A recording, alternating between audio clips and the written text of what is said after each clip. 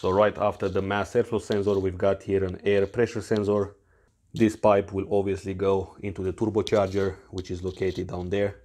It will get pressurized, the air will travel to the pipe under there into the intercooler, then the pipe will come out through this way and it will go into the intake manifold. So right before the pipe goes into the intake manifold, we've got another air pressure sensor. That's going to be the most important one.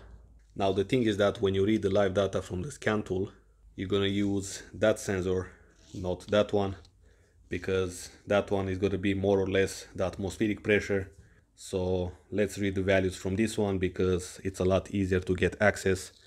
So you're going to need a T20, and when you remove it, it has to come out a little bit harder. On the connector we've got a safety clip. Okay, we've got 3 pins in there, and you can see the sensor is covered in oil, and this will mess up with the readings because in theory we've got here an oil separator, but this cannot be efficient all the time. The thing you do is connect an oil catch can in between this point and this hose. So we've got here with the blue line the intake manifold absolute pressure sensor, but we've got here an interesting situation when the engine RPM was kind of steady and the load value was going a little bit down and then up. We can see that the blue line, the air pressure sensor, is more following the green line more than the orange line.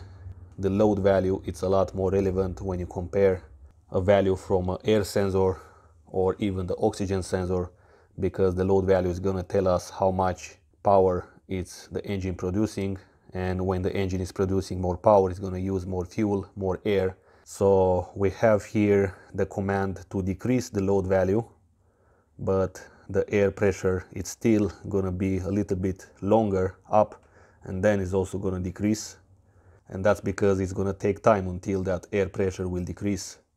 Now let's prepare the voltmeter. I'm going to connect this black terminal on the ground. There is a ground here. Let's also put the car battery on charge. So let's see, I'm holding the connector this way, and I'm gonna start with this pin. It looks like it's pin number 1, and we've got nothing. We need to find the pin with 5 volts, and this is the one. Pin number 3 has 5 volts. I'm gonna reconnect the sensor. The middle one is gonna be the signal wire. We've got 3.7 volts. Obviously, if I'm gonna increase the pressure here, the voltage will increase, and if I decrease the pressure, the voltage will decrease. This sensor is going to measure a value which is lower than this pressure at the moment, because this is the atmospheric pressure and this is the value. Now I'm going to go to the second sensor. I'm going to start with the wire from this side. Okay, on this one we've got nothing. On the middle one we've got 1 volt. Then on the last one we need to find the 5 volts. Okay.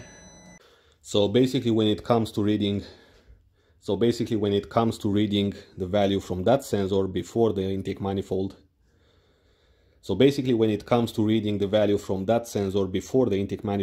you can use the OBD2 scanner, regular one. But then if you want to see the values from this sensor, you need to go into the Mercedes scanning mode, which you can access, for example, from one of these scan tools. That's a little bit confusing because I don't see why they shouldn't give the information very clearly on the OBD2 platform. But anyway, in the future, hopefully I'm going to make a video about how to install an oil catch can on this engine. Don't forget to give this video a thumbs up if you liked it, and check out the other videos I made about this car. Have a nice day, take care, and I will see you in the next video.